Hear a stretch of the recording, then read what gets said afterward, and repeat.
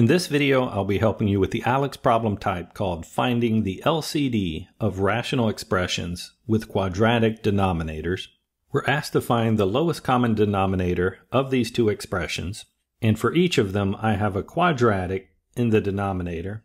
So to find a common denominator, I'll want to start by factoring those as much as possible. Starting with this first fraction, I can factor by either trial and error or the AC method.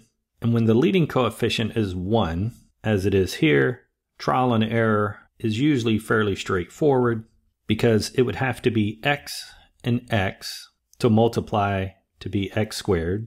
And then my factors of 32 would either be 1 and 32, 2 and 16, 4 and 8.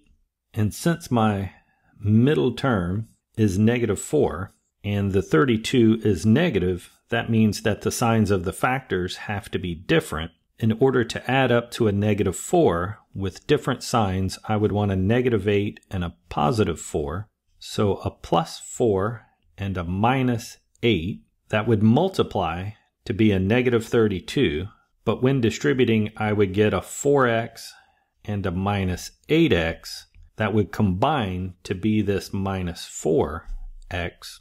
So this factorization works. We factored the first expression. The second expression will also factor, but here the x squared minus 81 is the difference of two squares. I have the x squared, and then the 81 is 9 squared. And when I have the difference of two squares, I can factor it as the first term being squared, x minus the second, so -9, and then that first term plus the second, so x plus 9. We have fully factored both fractions, and my lowest common denominator must have each of these factors represented in it.